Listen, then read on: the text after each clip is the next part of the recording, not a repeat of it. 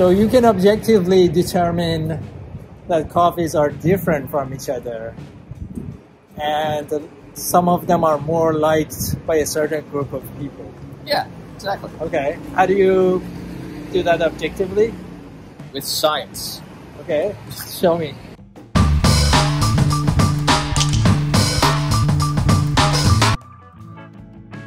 To be clear, there are some artistic fields where experts are just granted authority by virtue of how confident they sound and how charismatically they can deliver their judgment. In the past 25 years, for example, it's been shown that professional wine tasters have essentially no ability to tell the difference between a cheap bottle and an expensive one. Between variation in people's subjective preferences and the tricky business of measuring qualitative variables, do we have any grounds left to stand on? Quality of coffee experience comes down to three things: the raw ingredients, water and coffee beans, and the brewing process. In the question of best water to brew with, my video about best brewing water relies on James Hoffman's World Atlas of Coffee, which in turn cites the Specialty Coffee Association of America guidelines. Since I didn't want to buy and read their $45 book, I started looking around for anything else to cue me in. I did find an article on the SCA website, which upon closer inspection was just something the Brita marketing people hastily wrote up. It is sourced loosely. Honestly, the sources look like something a rushed high school student would write. Some of their sources are just an entire chemistry book, the way some of my students will cite Wikipedia. Not any particular article on Wikipedia, just the whole thing at once, as if I'll be able to track down what they saw that way. Another of their sources is an entire 400-page book. At least one of their sources was misspelled. One of their sources is a German-language Wikipedia article about the odor threshold, and one of their sources I couldn't track down at all. Despite my frustration with locating some of these sources firsthand, I did find a few. There were a few citations of an entire 140-page book called Water for Coffee by Hendon and Colonna Dashwood, as well as a 2014 paper with the same authors. In discussing things like water hardness, alkalinity, pH, they cite the Specialty Coffee Association of Europe Water Chart PDF, which provides a great deal of chemistry definitions background and a helpful brewing chart for best water to brew with. It doesn't tell anything about the evidence for these guidelines. That water chart PDF also cited Hendon and Colonna Dashwood. So I called up Maxwell Colonna Dashwood and asked him what sense to make of all of this. On one particular claim made by Brita about adding magnesium ions to brewing water, he said this: I don't know the study, I don't know how they did the test, what the data was, and I would also question the bias of it because Brita don't do magnesium and their direct competitor BWT does. And this was my general impression of the SCA's Brita written report about water, a hastily written, beautifully formatted piece of marketing propaganda for the Brita water filtration company. Maxwell also commented about how the science in his paper became distorted and decontextualized by company to sell their magnesium-oriented products. So even the appearance of science in the commercial industry might not mean very much when being used to sell you something. But as far as the journal Brewing Water Chart, he indicated that the sensory experience of being at the far corners of the graph were so pronounced, this was just accepted within the coffee community without the need to sit down and do blinded trials. You know the graph like we did, we've got those extremes at the four quarters? Yeah.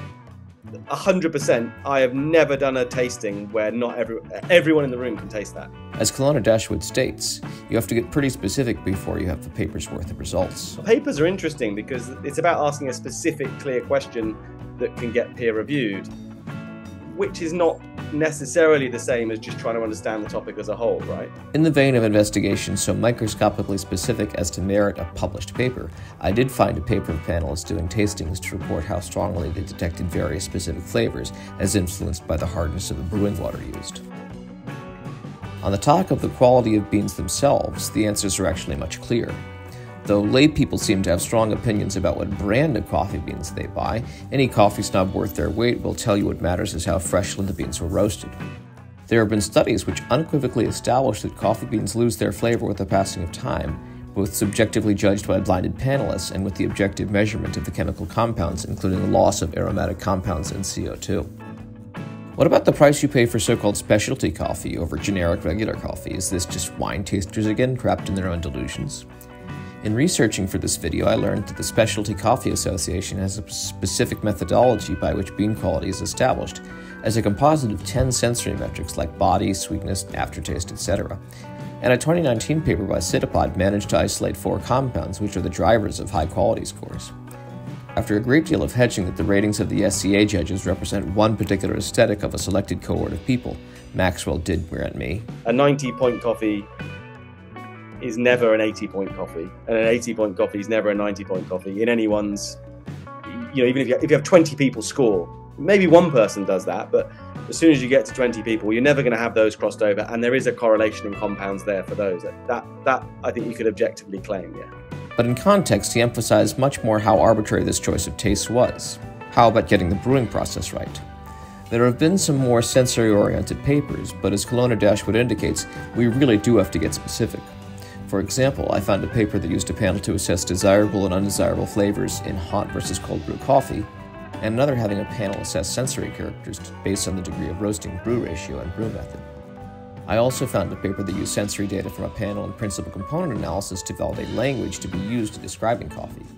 But if you want some high-level practical advice, the Specialty Coffee Association has an updated brewing chart where they use a sensory panel to determine which amounts of extraction and coffee strength make certain qualities like sourness, bitterness, or sweetness most pronounced. The general model we work with is that not all flavor and texture-creating compounds extract at the same rate. First, it's the fruit acids and caffeine, which can taste sour and acidic, which is why under-extracted brews have this taste and can even be salty. After that, you start extracting the caramelized sugars created in the roasting process. This is why well-brewed coffee actually has a natural sweetness to it without needing to add sugar. At this point, if you keep extracting from your beans by letting water continue to dissolve the grinds, you'll start dissolving the much larger and less soluble plant fibers, which tend to taste bitter, dry, and hollow. So if you're trying to use science to get to what we can call good coffee, a lot of it comes down to the assumptions that most people like sweet and most people don't like bitter or sour notes. Beyond that, what's the best comes down to preferences. James Hoffman recently had an informal tasting experiment where it was revealed, for example, that older drinkers prefer darker roasts, probably just because that's what they were used to. I always wondered about the scoring system because, where does it come from, right? Who decided that floral geishas are rewarded the highest? I think there's a self-selective process. So I don't think it's a coffee personality, but historically, that was group consensus, but the groups were pretty small, right? What I mean by that is when I stumbled across high-scoring coffee in Melbourne and loved it, well, it's self-selecting. I then pursue that because I like the way it tastes. So I then join that group and I agree with their consensus to some degree, but the person who tastes it and goes, this tastes like soap, they don't become obsessed with specialty coffee. They go, this is a bit stupid, and off they go and have their dark roast Italian. So, all in all, there is a combination of some chemical analysis, sensory panels, and just everyday experiences of brewers and roasters who incorporate far more than what's specific enough to make its way to a scientific paper that gets you to, can we objectively make coffee good?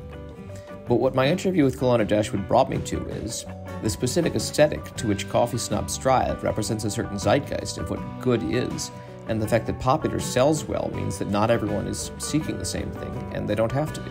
Coffee beauty truly is in the eye of the mug holder. A sincere thanks to Maxwell Kelowna Dashwood for taking his time and giving me an interview so rich in information I will probably have another 2 videos worth to make out of it, and for his help in fact-checking this video.